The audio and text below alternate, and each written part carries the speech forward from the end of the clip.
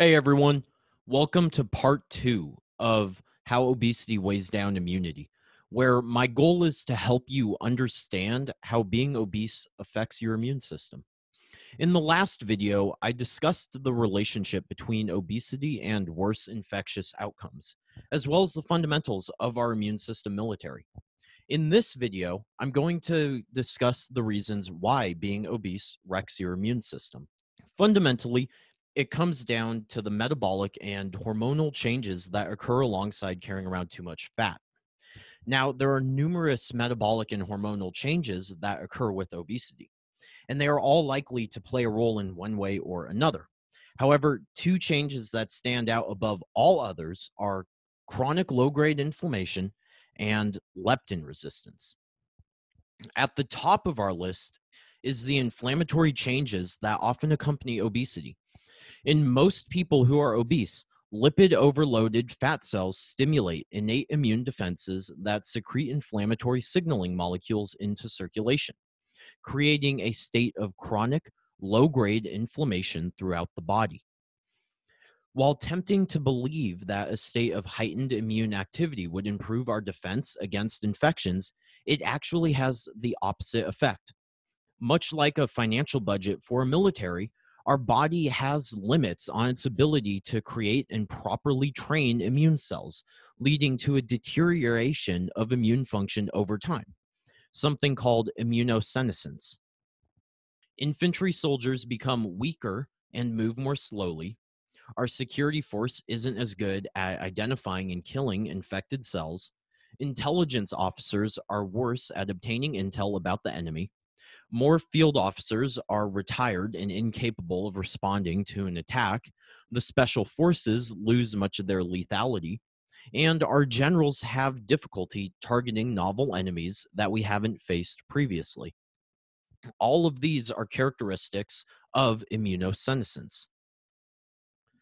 Although immunosenescence occurs naturally as we age, this isn't due to an intrinsic property of aging.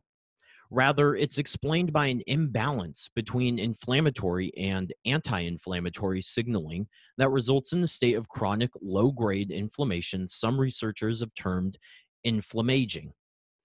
That same chronic low grade inflammation that causes immunosenescence is present in most people who are obese as well. The similarities between immune function in obesity and aging are ultimately what led Monica de la Fuente from the University of Madrid to propose that obesity is a model of premature immunosenescence. She later went on to support this proposition by showing that young obese mice have similarly impaired immune function as normal weight mice more than twice their age. If De La Fuente's findings translate to humans, it would be equivalent to an obese 21-year-old having the immune system of a normal weight 55-year-old. And preliminary data in humans suggests this to be the case.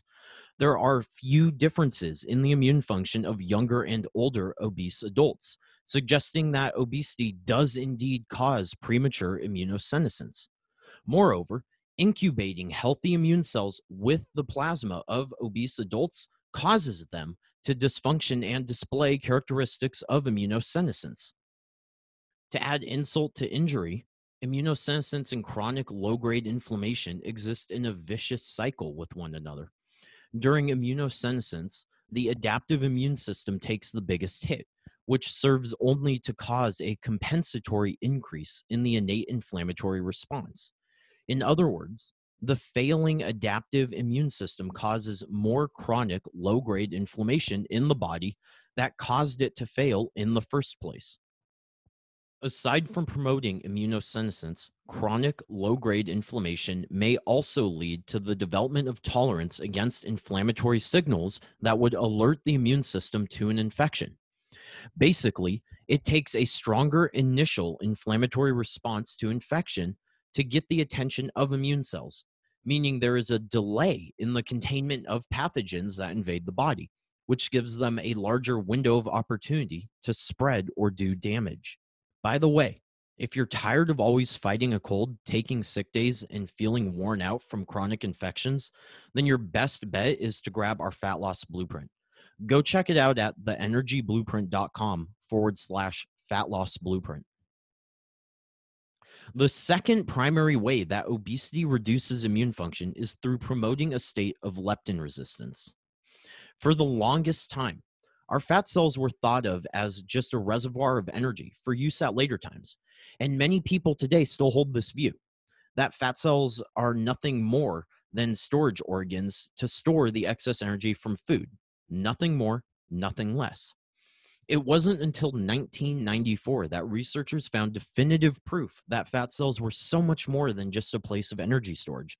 It was in 1994 that Jeffrey Friedman of Rockefeller University discovered leptin, a hormone that is secreted by fat cells that plays a central role in appetite regulation through reducing hunger and increasing satiety.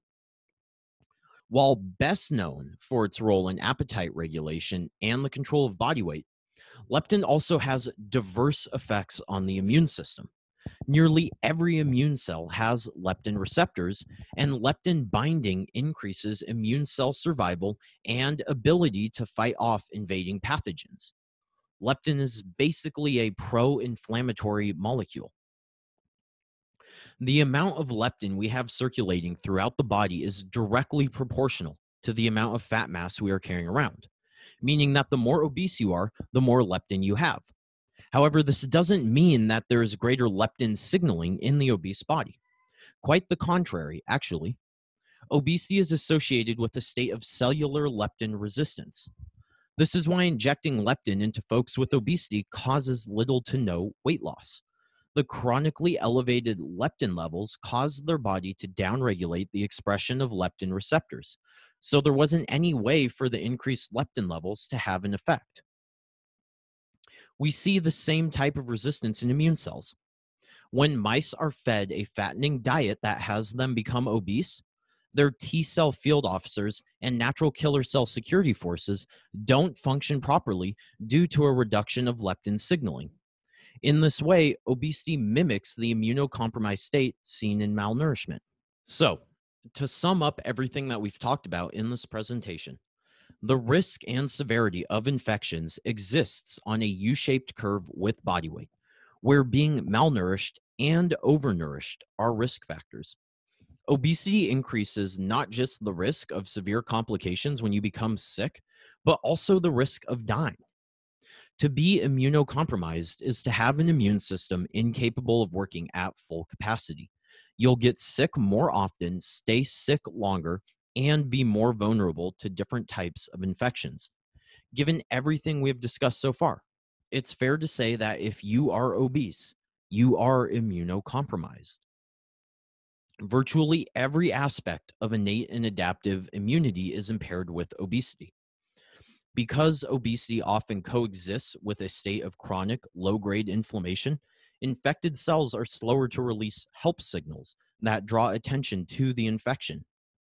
As a result of delayed help signals, the innate immune system is less capable of containing the infection before it spreads, meaning more cells become infected. The delayed innate immune response is compounded by impaired functionality of innate immune cells like natural killer cells, macrophages, and dendritic cells.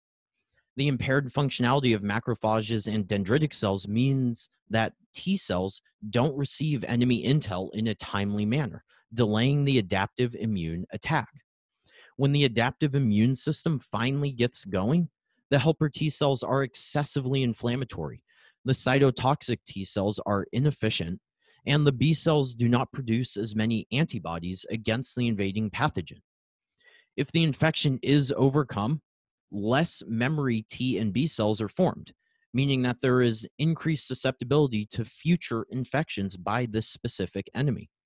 And there is an impaired ability to clean up damaged cells and repair any damaged tissue. Overall, being obese is a significant risk factor for severe infections.